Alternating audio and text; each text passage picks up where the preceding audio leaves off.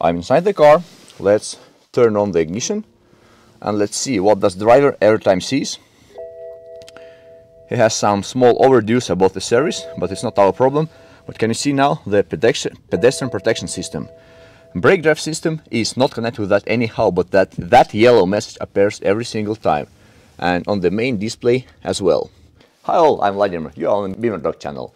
Today we have that beautiful F11 in my garage, and that car has issues with pedestrian protection system. What is the system, why it was developed, how does it work, what sensors does the system have, how to diagnose the error and how to fix that officially and unofficially. We will cover all those topics in today's video. It will be very interesting. Stay tuned.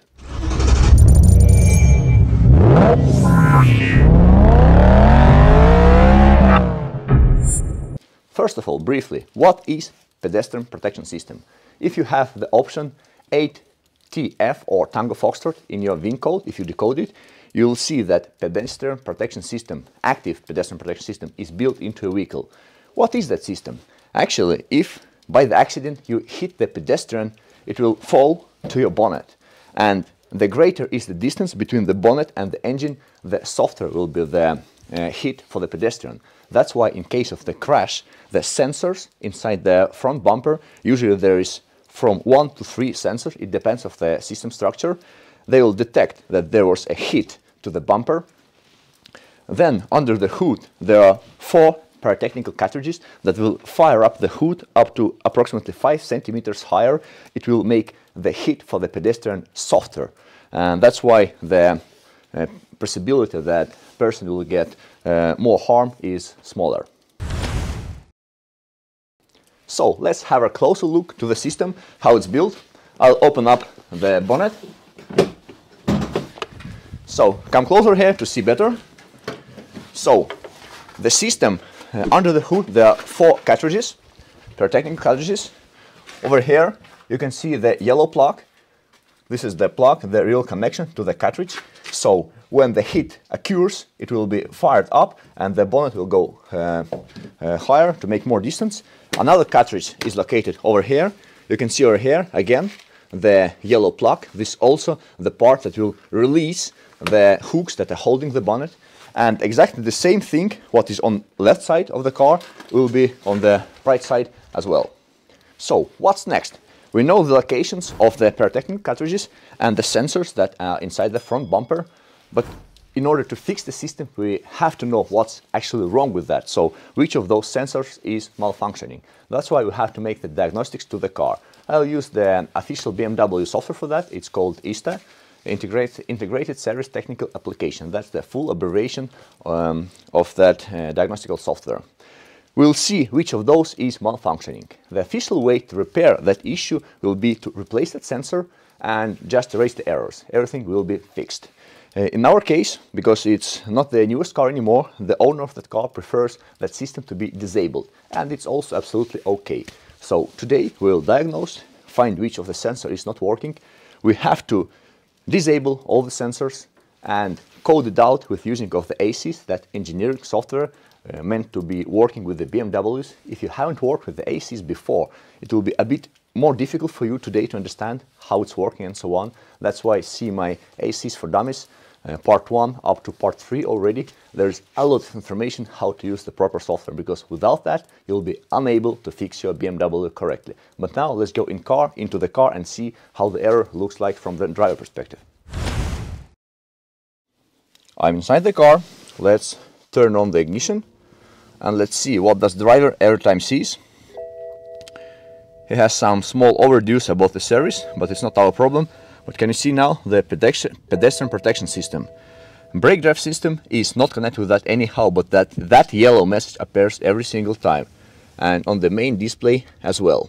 So if you have that error, you know that your pedestrian protection system is not working properly. So now I'm using the ISTA, the diagnostical software, to scan the car and to see what's actually wrong with that. My guess is that one of the front sensors inside the bumper is malfunctioning, because that's the most common mistake. And as I told you, in the front bumper there could be from 1 up to 3 sensors. It depends on the system itself. In a second in the ISTA I'll show you what are the different systems and how do they operate more exactly. And what we can see, the ACSM, this is the airbag ECU. It is yellow, it has some errors. And let's see what do we have. So the diagnostics has been finished, and we can see the FGS safing sensor.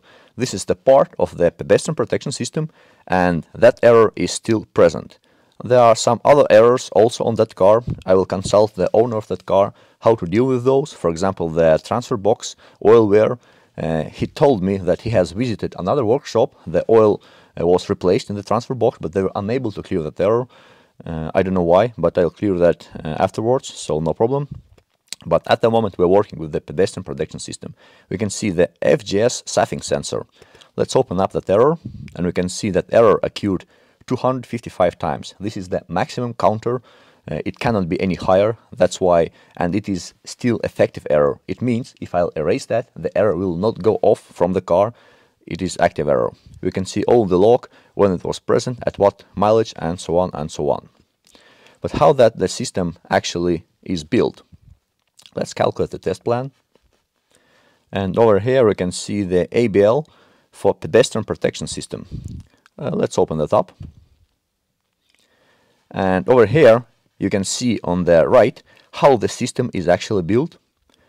So this is the safety crash module, ACSM, where all the information is stored, and actually that ECU, it controls the airbags, and it is also responsible for the pedestrian protection.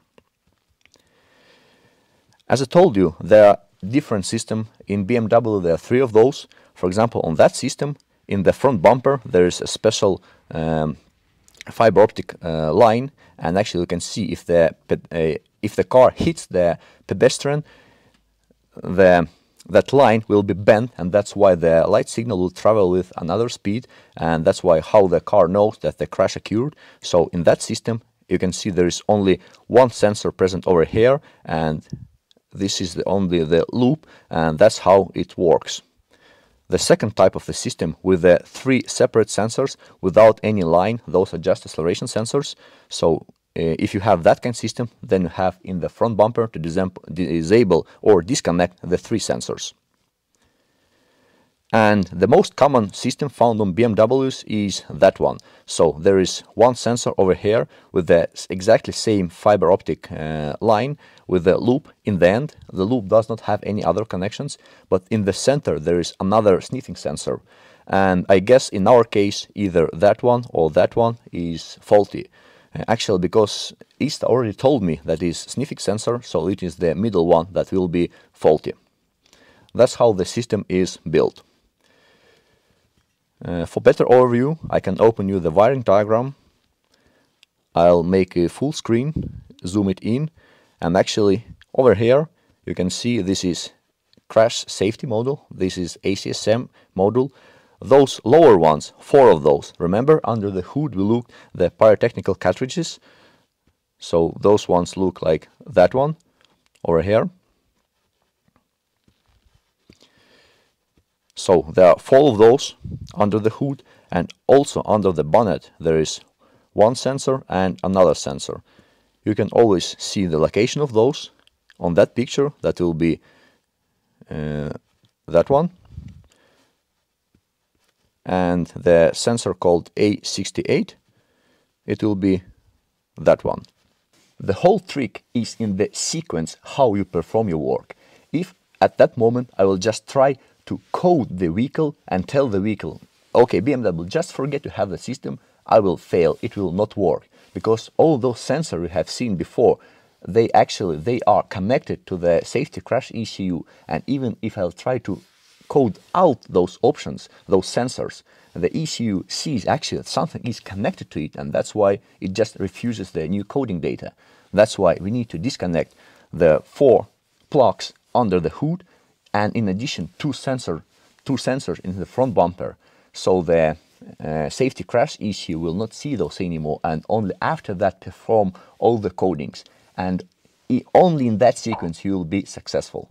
In addition to that, what I have told you, you also require to do some codings. You will see that those soon. Now let's go and disconnect all those needed sensors and pyrotechnic cartridges. But before that, don't forget to turn off your ignition, because you will be working with the electronic components of your car, it is also recommended, if you are not sure how the car performs, to disconnect the negative terminal of the car battery. If you are working with the safety systems of the car, it is highly recommended not to deploy your airbags. The tools you might require is definitely use some gloves to protect the hands and some small screwdriver.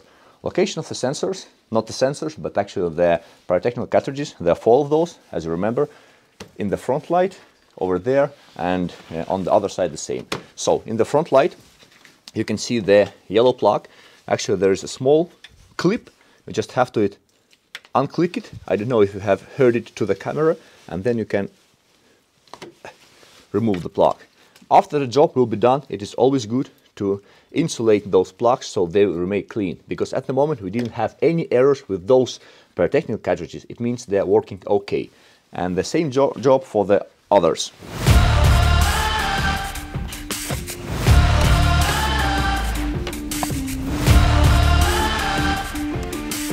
We have disconnected 4 pyrotechnical cartridges. Now my favorite part, disconnecting the sensors in the front bumper. Luckily, you don't need to take off the front bumper. You will have enough room to assess from under the car. Yes, you have to go under the car, remove the plastic coverage, and then you'll have enough space. Usually there is no problem disconnecting that sensor from under the car. Sometimes there are problems with the middle one. So on some cars it is easier to assess not from the under the car, but remove one of the grills to have the better assess. Let's see how it goes.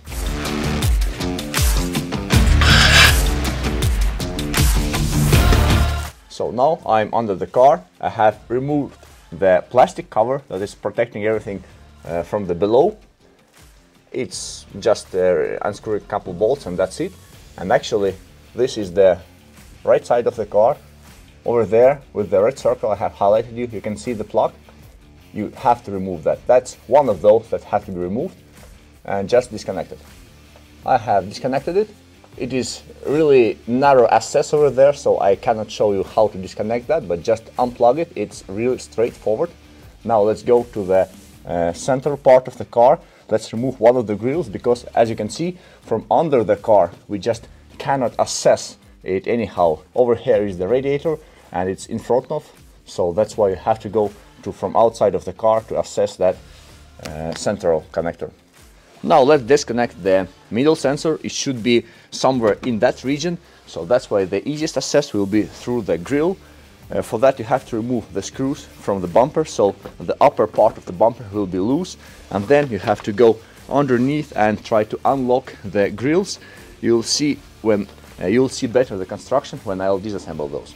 So guys, I was wrong a bit. Actually, removing that grill is not necessary. It was also a part of the pain. The actual procedure would be just take the pliers and remove that part. It just clips off. Just be really gentle. Then you have to remove that middle part, because that sensor we need to disconnect is actually right behind there, and access to that it is actually very complicated. That's why I just disconnect that one, and I'll show you in a second where it is exactly located.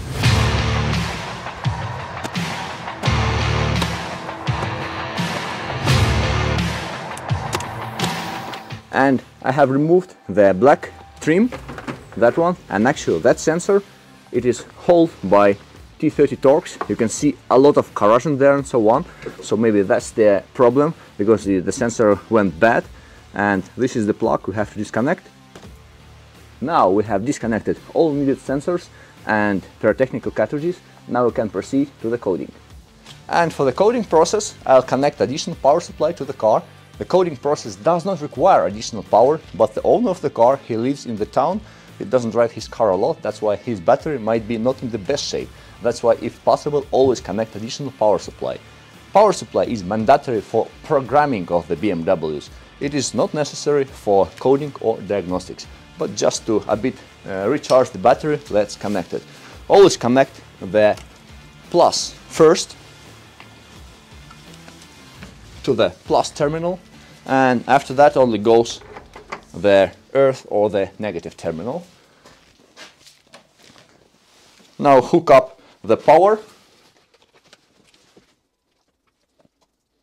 and the car consumes 30 38 amperes. The ignition is still off. It means actually the battery is not in the best shape at the moment. So let's charge a bit. And meanwhile, let's continue with the coding. Because I got a bit dirty during removing all those parts, I will not sit in the car anymore. I'm working outside. I'm using my ACOM Nena, and that's why I can work remotely. Now you can see the screen of my laptop. Let's establish connection to the car. The things we need to do, now we'll need to find the option that's responsible for pedestrian protection system. It's F11, let's choose F10. ACOM Nena, that's the right connection. Press connect, establish connection. Okay, that's good. Let's go to expert mode, coding tab,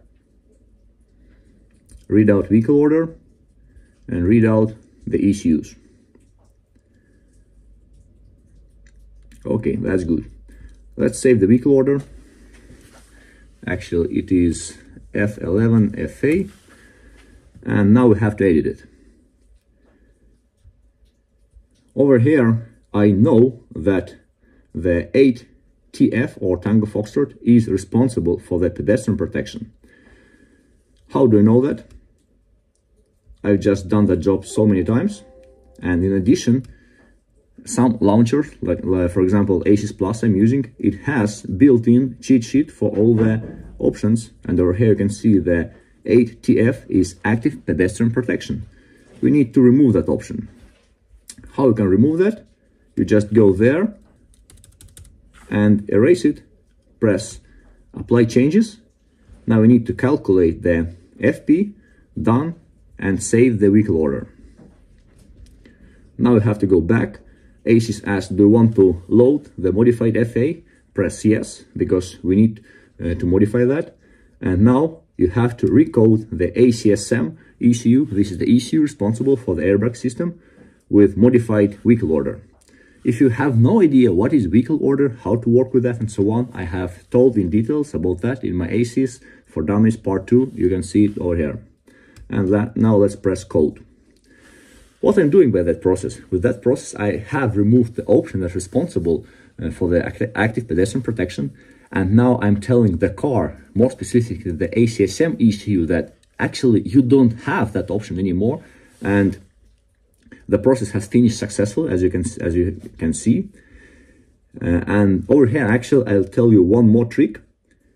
In addition to ACSM ECU, some of the cars require recoding the combi or the cluster ECU as well. Let's press code it again. After that, we'll go to the car. The errors will still be present. So I'll just skip that step to save the time. Believe the errors will be present. You need to run the diagnostics again and erase the errors, and only after that all the errors will disappear. And that's why I have launched the esys Plus, not to start the ISTA again, because I can erase all the errors in esys Plus.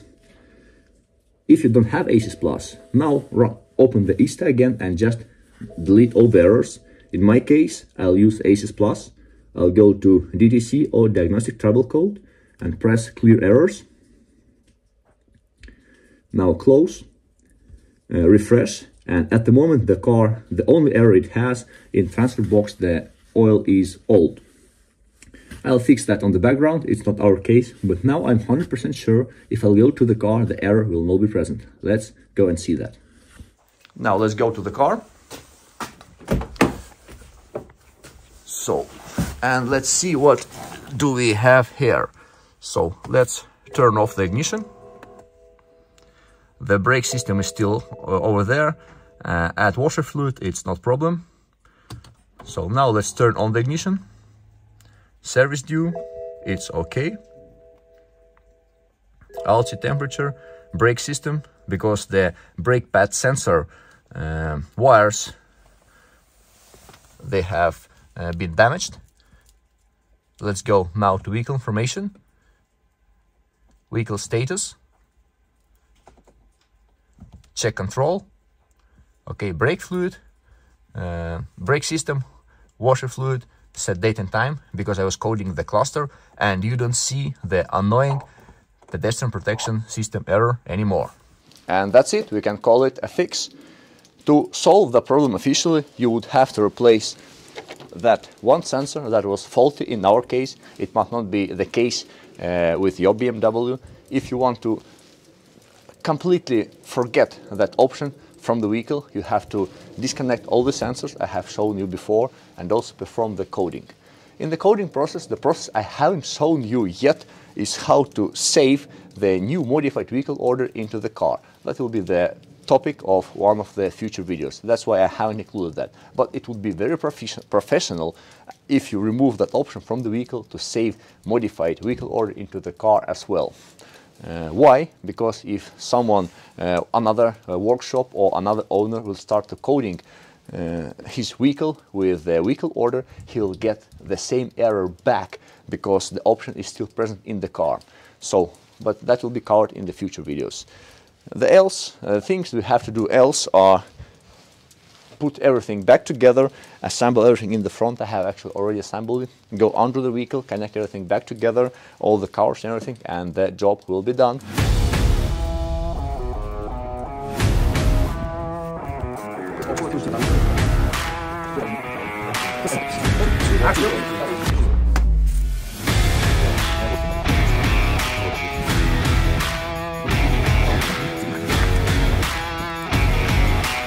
If you still haven't subscribed to my channel, please feel free to do so. And actually the job has been finished. Closing the hood, going under the vehicle, making all the last preparations, and that's it. See you next time. Bye.